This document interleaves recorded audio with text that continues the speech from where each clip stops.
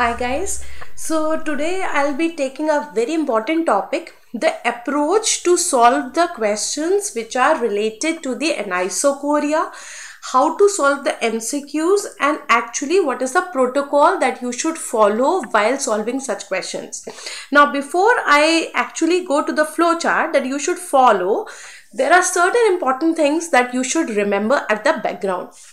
The first important thing is the pupillary light reflex summates the entire area of the visual field with more emphasis on the central 10 degree. See, we always think that whenever we are studying the pupillary light reflex, light is going inside the eye and that is innervating the pupilloconstrictor fibers to show the reflex. So that means the visual acuity plays an important role. Now here there is an important thing. More than the visual acuity, it is actually the visual field, the total visual field that is playing an important role. And in that visual field also, it is the central 10 degree.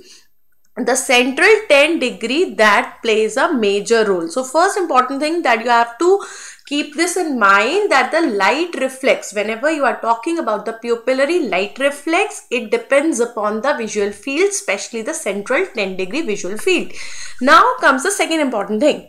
The pupillary light reflex is directly proportional to the working visual field. It is directly dependent on the working visual field and not the visual acuity, and that is why many a times when you get a RAPD, you are getting a defect in the pupillary reflexes while the visual acuity is normal. This is what happens in RAPD. So that is again showing you, that is a evidence that it depends upon the working visual field more precisely in comparison to the visual acuity. Then, if you take the examples of the Leber's hereditary optic neuropathy. If I take the example of Leber's hereditary optic neuropathy, if you remember, I had told you 5 P's. So, in the 5 P's, one of the P was that the pupillary reactions are normal in cases of the Leber's disease. So, why is it so? Now, let us see in depth. It is because we have the normal pupillary reactions in this disease due to the relative sparing of the damage to the retinal ganglionic cells, which are responsible for the pupillary light reflex. Because in the Leber's hereditary optic neuropathy, the retinal ganglionic cells, which are actually responsible for showing the pupillary light reflex, are spared, and that is why we get the normal pupillary reactions. Alright.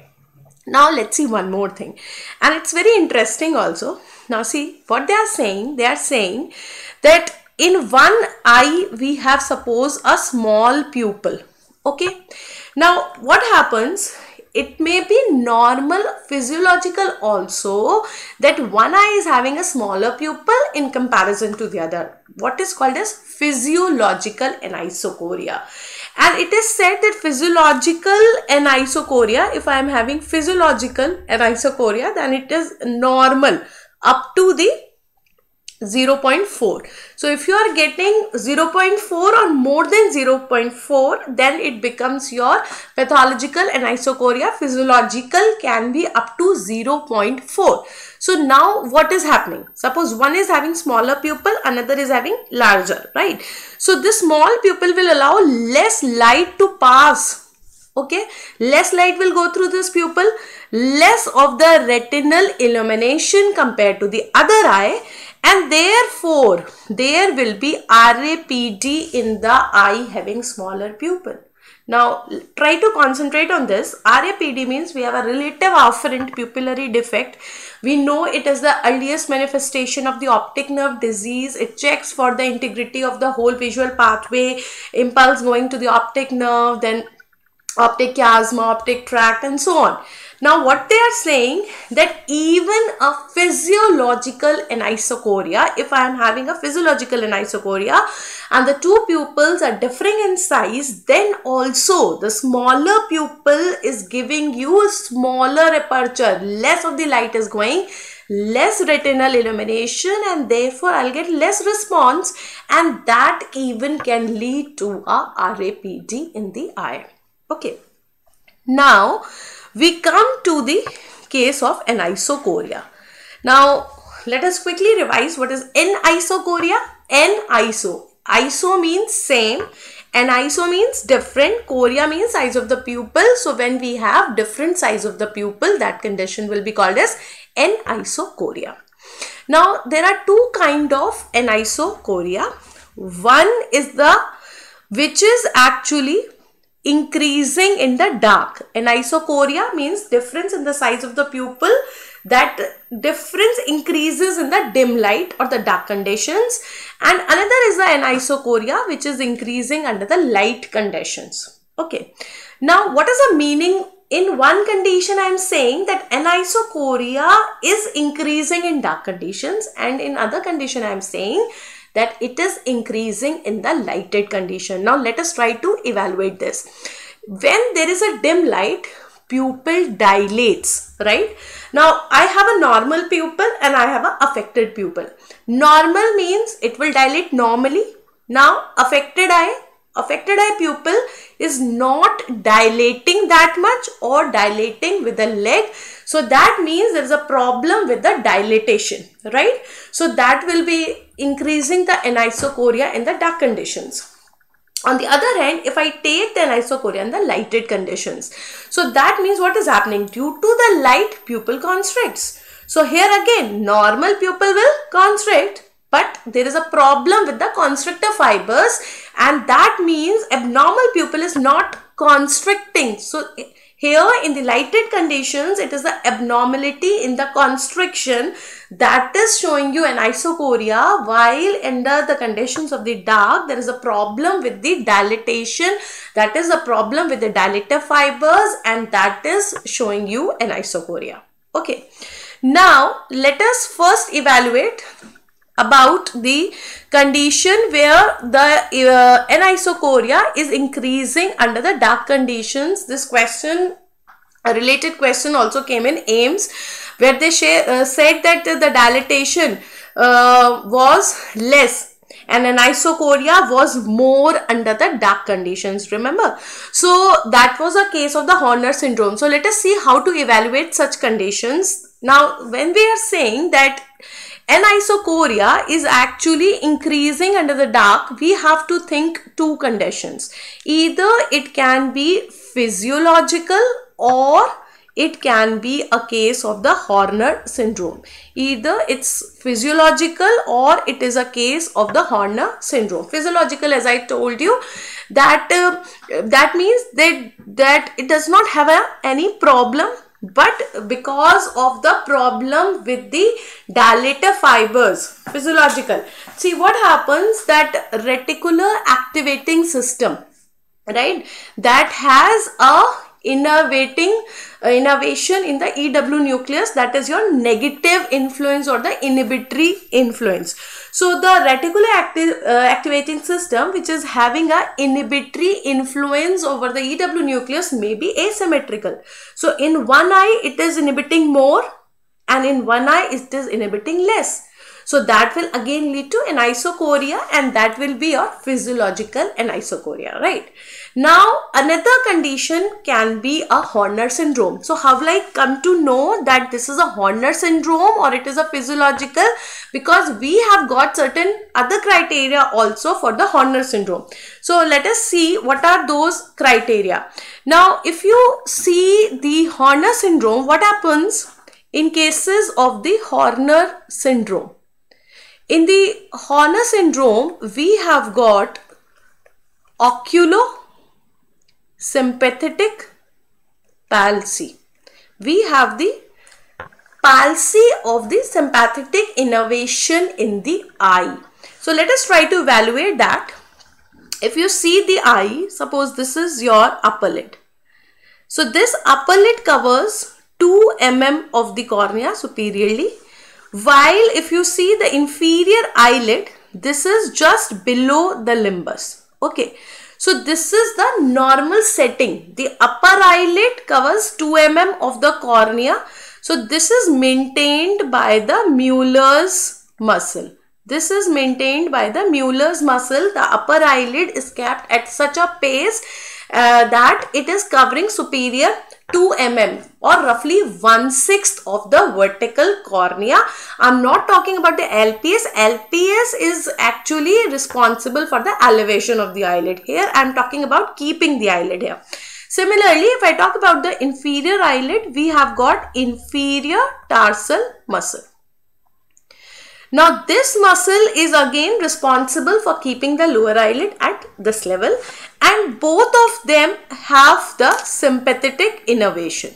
Both of them have the sympathetic innervation. Now when I am saying that there is an oculosympathetic paralysis, neither this Mueller's muscle will act and neither this inferior tarsal muscle will act. So this upper eyelid will come downward. It will be something like this. So when it is coming downward, what is happening? This is actually what is called as a drooping of the upper eyelid. So this condition is called as a ptosis. So I will also get ptosis in a case of a Horner syndrome, while the inferior eyelid, which has to be kept here, will not be kept here and it will be overriding. So this is also going up. This will be called as inverse ptosis. This condition is called as the inverse ptosis. So I have ptosis, I have inverse ptosis, then I also have the anhidrosis. Anhidrosis, especially in the face. So we have the facial anhidrosis, and a very important thing that you have to be very careful, and so that it becomes prominent, I am using a different color. I have a smaller size pupil. This is called as meiosis. This is called as the meiosis. Now my concentration at this time is on the meiosis. Though I require other symptoms also. So what I am saying, that if the anisocoria is increasing in the dark, I will have to see whether I have this ptosis, inverse ptosis, meiosis, then facial anhidrosis, loss of ciliospinal reflexes. Then I am saying that this patient is having the Horner syndrome. Now try to understand why I have meiosis here. Because of the failure of the dilatation. Here we have failure of dilatation of the pupil. That is why I am having meiosis. Why? Because dilator of the pupil is the dilator pupillae muscle. Dilator pupillae, and dilator pupillae muscle is also having the sympathetic supply. So that is why because I have the paralysis of the sympathetic innervation, that is why pupil is not dilating, and I have the meiosis. Now if you go back to this chart, this becomes very interesting. I am saying that this should have been meiosis, but why it is then increasing? Why it is increasing in the dark? Now try to understand. Whenever we have dark, pupil dilates. Everybody know this. But why does this pupil dilate? Pupil dilate due to two reasons in the dark. Two reasons. One is the sphincter pupillae relaxation. Here it is not constricting, it is relaxing. And second is the dilator pupillae contraction. So basically it is the summative effect of both. In the dark conditions, we have the relaxation of the sphincter and we have the contraction of this dilator pupillae, and therefore totally we have the dilatation of the pupil. Now what will happen in a person who is having Horner syndrome? We have just the relaxation of the sphincter pupillae, but I don't have this contraction of the dilator pupillae. So what will happen? Well, when this person will go into the dark, in the normal eye, there will be relaxation also and there will be contraction of the dilator pupillae also. But in the eye which is having this Horner syndrome, we will have the relaxation of the sphincter, but I will not have the contraction of the dilator pupillae. So what will happen?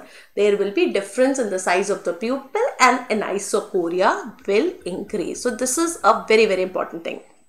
Then second important thing is the principle of the dilatation leg. Dilatation leg. What do you mean by dilatation leg, which is found in the Horner syndrome? Now when we go in the dark, initially there is just the relaxation of the sphincter. There is no contraction of the dilator pupillae, and this is actually maximum. This is maximum after 4 to 5 seconds. So you are seeing this anisocoria, which is maximum after 4 to 5 seconds in the Horner syndrome, as soon as the person goes into the dark. And slowly and gradually, when it reaches to about 10 to 20 seconds, it is actually reassumed. Okay. So there is a dilatation that you get. So there is a decreased innervation by the sympathetic supply to the dilator pupillae muscle. So though we are not getting any innervation at 4 to 5 seconds and therefore we have maximum anisocoria there, it is now obtained at 10 to 20 seconds and there will be reversal of this anisocoria. That is why this is called as dilatation leg. We are getting the dilatation but at a later time, therefore it is a leg. So we are getting a dilatation leg also, we are getting a ptosis, we are getting the facial anhidrosis. Therefore we are sure that this is a case of Horner syndrome. Up till here only we got a question in the AIMS 2020. Now let us see the further parts. Now once you know that it is a case of the Horner syndrome, how can I confirm the diagnosis? I can confirm the diagnosis by giving 4% cocaine or by giving 0.5% apraclonidine or by giving 0.5% apraclonidine. Now both of them can be used for the diagnosis, but usually we prefer the 5% apraclonidine because there are two advantages. First of all, cocaine, you know, is a abuse substance and therefore we have got a control in the availability. So this 5% apraclonidine is not a controlled substance. It is easily available first of all, and secondly it is showing a positive effect on the affected eye. Positive means it is showing the dilatation effect in the affected eye, the eye which is having the Horner syndrome. So if I give this 5% apraclonidine, the dilatation will be present if the eye is having this Horner syndrome. So this is called as a positive effect. While in cases of cocaine, first of all, it is a abusive substance. So there is a problem of availability. We don't want to give it. And also it has a negative effect. That will show a positive effect in cases of the normal eye. That is why we prefer the 5% apraclonidine. But if there is a side effect or there is some known allergic reaction, then we will go for the cocaine. Okay. So once you are getting the dilatation, the diagnosis is confirmed and we know it is a Horner syndrome. Now the next important step is to confirm whether it is preganglionic or it is postganglionic. This again remains an important step. Now next question is, why it is so important to find out whether this Horner syndrome is a preganglionic one or a postganglionic one? Because many a times when you are sure that this is preganglionic or this is postganglionic, it becomes very, very easy for you to order the or request the imaging site. Because many a times the cause of the Horner syndrome can be a stroke, it can be a malignancy, a vascular headache, or it can be aneurysm, it can be a carotid pathology, it can be a cavernous sinus pathology. So we require clear the exact cause, and for that we require imaging, and for that I should know whether it's a preganglionic lesion or it's a postganglionic lesion. So for this I am using 1% amphetamine. So if it is showing the dilatation, that means it's a preganglionic lesion. And if it is not showing the dilatation, it is the post-ganglionic. So remember, no post means no dilatation in the post-ganglionic, no post. So this was about your Horner syndrome. Now come to the other side of the story. If I am saying that the problem is lying in the light and this anisocoria is increasing into the lighted condition. So that means my affected eye is not able to constrict properly. Not able to constrict properly, so maybe a problem with the sphincter of the iris, or maybe a problem with the constrictive fibers, which are parasympathetic fibers, and that is innervated by the third nerve. So I will have to look then. So first of all, check the ocular motility, because if the third nerve is affected, we know that most of the extraocular muscles are supplied by the third nerve except for LR6 and SO4. So if the third nerve palsy is there, I will have a problem with the ocular motility also. So if it is abnormal, I have a very clear-cut case that this is a third nerve palsy, and then I can check the other signs of third nerve palsy, like eye should be down and out. Then the limited actions will be there, and the actions which will be possible will be of only superior oblique and the lateral rectus. So we can check the other things also. But if the motility is normal, then what will we doing? We will actually give the pilocarpine. Then give the pilocarpine 0.125%. And we know that the AD's tonic pupil will actually constrict. Okay. So if you are getting the constriction, again your diagnosis is clear. It is the AD's tonic pupil and you are done. But what if it is not showing the constriction? Then you have to go ahead with the 1% pilocarpine. Now check with the 1% pilocarpine. What if the constriction happens? If it is constricting now, then you are sure that it is a third nerve palsy. Then also it's a third nerve palsy. And even if by the 1% pilocarpine it is not showing the constriction, then your answer is pharmacological mydriasis. Some mydriatics have been given to the patient.